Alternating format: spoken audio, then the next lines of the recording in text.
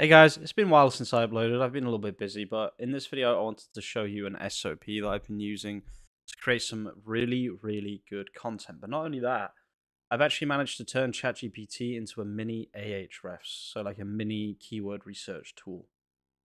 So this is the SOP to do it, and this is only possible now because of the changes that ChatGPT have made. So the new kind of ChatGPT 4, the ChatGPT Plus UI, this one here, is actually really interesting to us. So first of all, we're going to send this first prompt in, and we're going to press enter. And if you look at this, what it does is it checks the SERP, the search engine result page, for useful information for ranking, but it also takes the top 5 competitors for the keyword, and it takes a look at what they've done, and it creates information for us to then use in our own article. Okay, so this script is done in a very specific way. So once it's finished the competitor research, it will say, I'm ready to produce the competitor research now. All you have to do is now say, give me the competitor research table here. So we'll just paste this prompt in. All the prompts are in black and white. While that's creating the table, you can, if you want, you can have a look at this script right here. This script is currently prepped for Shopify websites, okay? It's not really prepped for WordPress or WooCommerce websites. What you want to do is you want to bring this into Visual Studio Code, create a new folder, and then create a new file. And let's do test.py right here. And then you can just Control V, Control S. And then all you need to do is change this URL and this URL to your URLs. Now, this is if you're on Shopify. At the moment, this won't work with WordPress. You can just change this to work with WordPress. But yeah, just for now, what this basically does is it gives you a list of product images and titles and product URLs. Now, this is only a small part of this video. The video is actually based on the research that it's going to be doing. But I just thought I would add this as well because I do find this really useful. I'm going to show the entire workflow. So you can see here what this does is it creates a table with each of the websites that we've currently that are currently ranking on the first page of Google, or on Bing, sorry, for this keyword. It gives you some idea of the word count, the other things that they talk about: slim fit, bold colors, pastel colors, textured fabrics, sustainable, classic, tailored, modern edge, oversized pastels, jewel tones.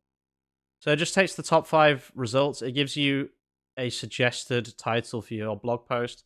And then the next part of this is to create a comparison table using these products. So you don't have to do this part. This is an optional part. So I'm just going to say create a comparison table for these products. Try to include as much information and as many products as possible. Add product images inside the table and make them clickable. So then what you want to do is you want to go to the last curly bracket here. Sorry, the first until the last curly bracket, and then just Control C, Control V, and then press enter. And this is now going to create a product table. This part is optional. If you're not an e-commerce website, then obviously you won't need to create this table. This is purely for e-commerce websites. What this does is it creates a cool little table with each of the, in this example, each of the suits.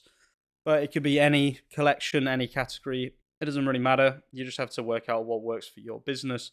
This is what works for most e-commerce websites, to be honest with you.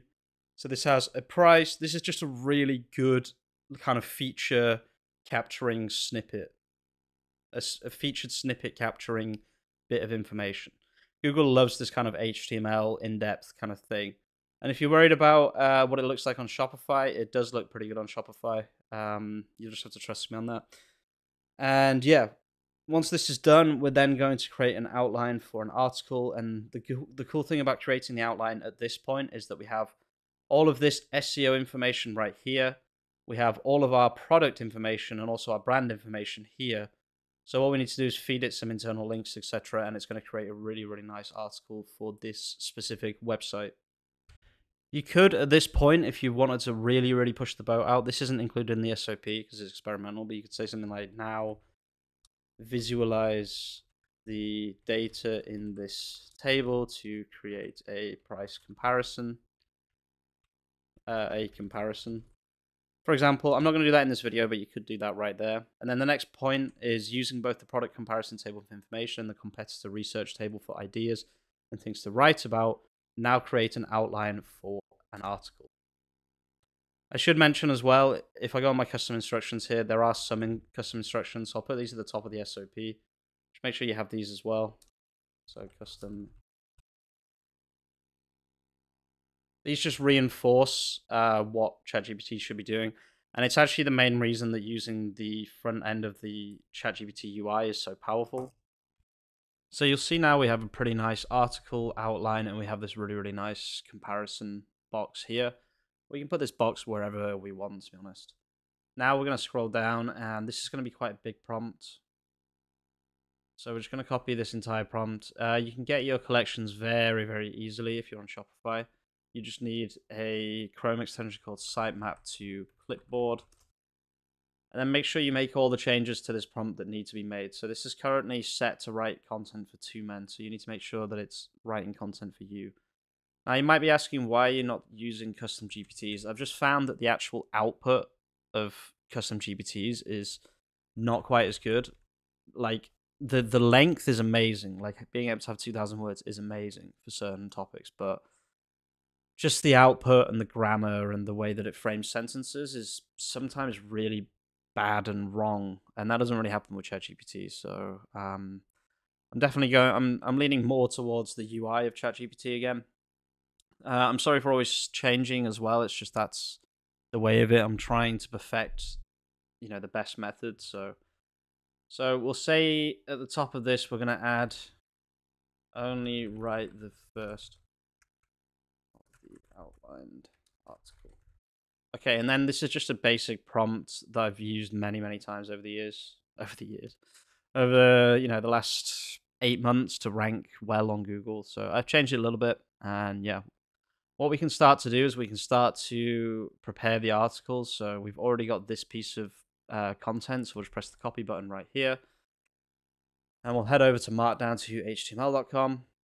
Control A, Control V. We now have this beautiful comparison table. I know it looks weird, but trust me, on Shopify, it will look absolutely fine.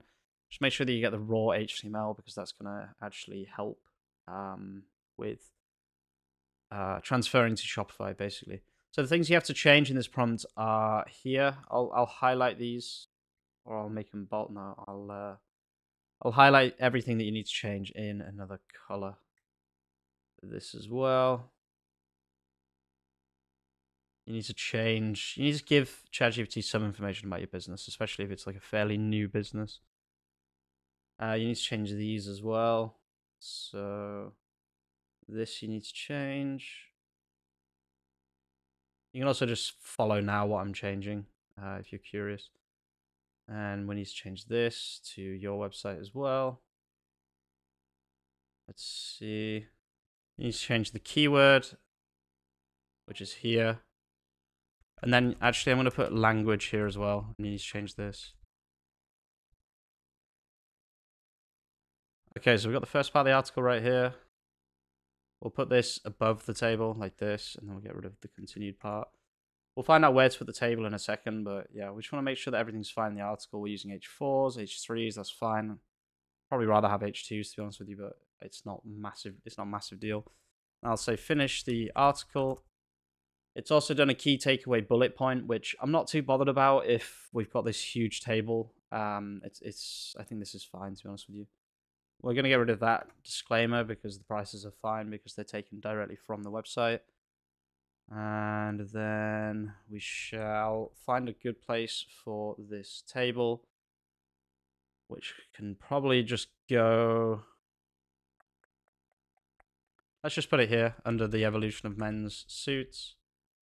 Okay, so this has all the hallmarks of a ranking article. It's got, it's a decent article. It's got some good relevant information in there that we got from competitors. It's got internal links. It's got product photos. The product photos go to the products. So press copy here. We'll put this underneath the table here. Get rid of end of article and call to action. We can keep call to action, actually. We'll just call it shop today instead. Now we have a complete article. Let's just go to docs.new and we'll check how many words this is. This is something I've been working on the last few days. Again, sorry for constantly changing how I'm doing things. This is just the nature of these tools right now. It's actually 1.4K words, which I was not expecting. That's amazing. That's a really, really good result. So we'll do raw HTML here, and I'll show you how to transfer this to a Shopify website. I think I might just release this article as an actual article. So we'll add a new blog post here. We've got to wait for this to say show HTML. So while it's doing that, we need to quickly grab the title that it gave us. I quite enjoy just letting ChatGPT choose everything. It's kind of fun, to be honest with you. This process takes maybe 8 minutes per article. So, that's almost 8 articles per hour, pretty much. 8 times 8 is 64, I think.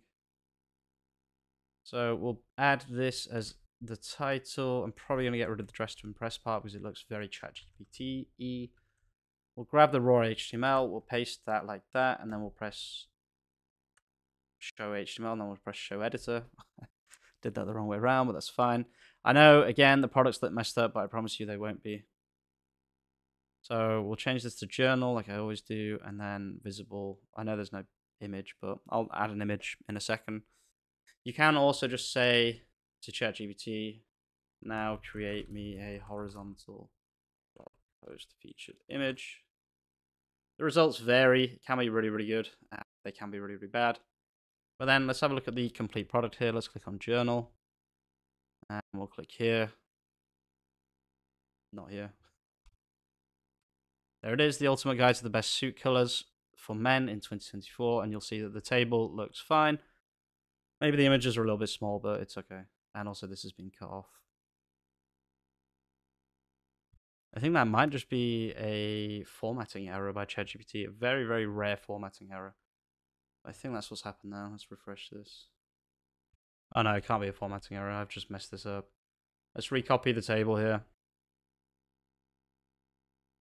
Yeah, I messed something up there. Go back up.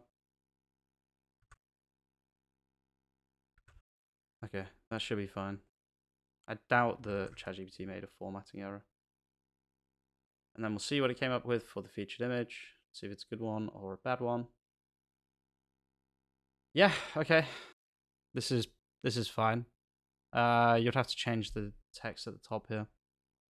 Oh, okay, there's just a formatting error right here. It just needs to be deleted twice. Now it will work. And then, yeah, that's it. That's everything, guys. The article, we'll leave it. We'll see how it ranks. You guys can watch it for yourselves as well.